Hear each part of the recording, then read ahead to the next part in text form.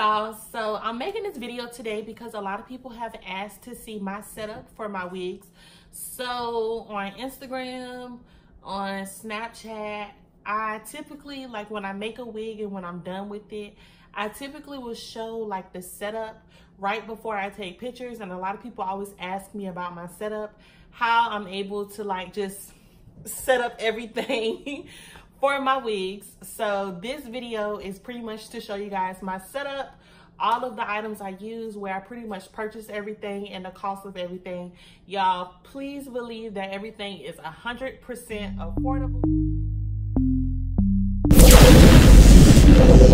because I don't like to break the bank, okay? I don't like to break my pockets. It's so hard for me to spend money. It's so hard for me to just spend money on stuff that I'm just really particular about how much I am willing to pay for certain things. Now, of course, there are some things that you really have no choice but to pay for because the prices are just kind of on the high side for those items. But honestly, this is my setup, and I'm just going to show you guys how exactly I go about setting up everything for my wig. Also, before I show you guys the setup, I just want to tell you of the importance. It is so important that you have good photos and good videos of your wigs. It is a major selling point.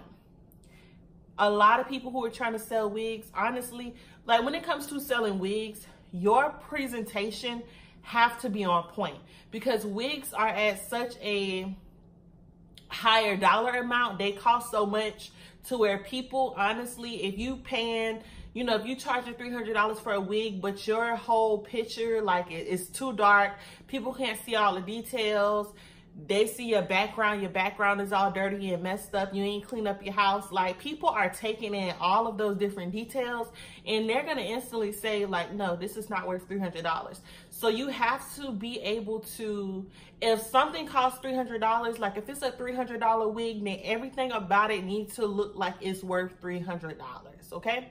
So presentation is everything. It will break or make you in this industry.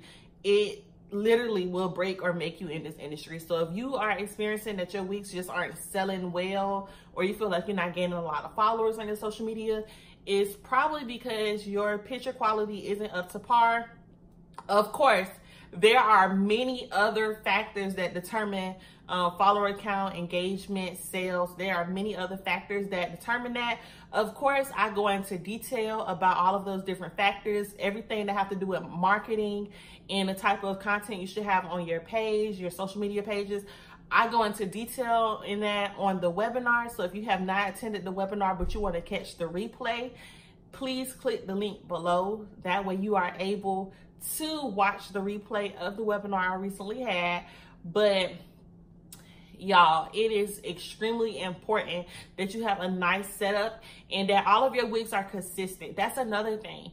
You must be consistent. That's it. Like, honestly, I can spot out certain people. Like, they don't even have to put their watermark on their videos or on their pictures. Just because of the background that they use and how they set up their display, I know exactly which wig maker that is, because they are very consistent with their background, how they actually set up and take their pictures of their wigs. Like, I can instantly tell, like, that picture, like, cause y'all know them Chinese vendors be stealing pictures and all that other good stuff. So I can look at a Chinese vendor, I can look at the picture and be like, they stole that picture from Alonzo, or they stole that picture from Adri, or they stole that picture from Miss Foxy. Like, I can tell. So, but I feel like it does make everything look professional and cohesive when all of your wigs are taken with the same background and not having different backgrounds all the time. So I just feel like it's very important to have your wig set up.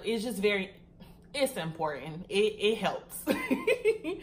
So I'm gonna go ahead and just play the video showing y'all my setup and just do a voiceover to talk about the prices of everything and where I pretty much purchase everything at. I will leave the links down below of all of the products and items that I do show in this video. So yeah.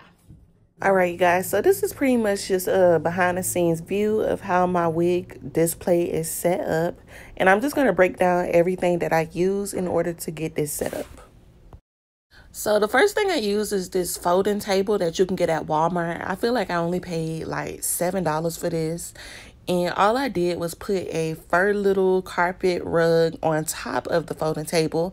I got that from Forever 21. It was about $17, $18. Yes, y'all, I got that from Forever 21. The next thing I got is this satin fabric, this silk fabric, which I also got from Walmart. It had to be like $4 for 2 yards of fabric. And pretty much what is on, it is... Y'all, it's so bootleg, okay? So, as you can see, all my canvas heads are up there on a shelf. Now, this shelf I got from IKEA. The shelf was about $7 to $10 from IKEA, and it was really easy to install and put up. Sometimes I like to use the flower wall, as you guys can see. And I have a whole YouTube video about the flower wall, but all I do to hang up the material is I put the material on top of the shelf, and then I use my canvas head to kind of hold the material in place, and that is pretty much my backdrop. So it's super bootleg, but it works, okay? Of course, the next thing I use is my mannequin head. Now, I got this one off of Amazon, and honestly, Amazon have the cheapest prices for these type of, I think they're called fiberglass mannequin heads. They're about $60 on YouTube, not YouTube, Amazon.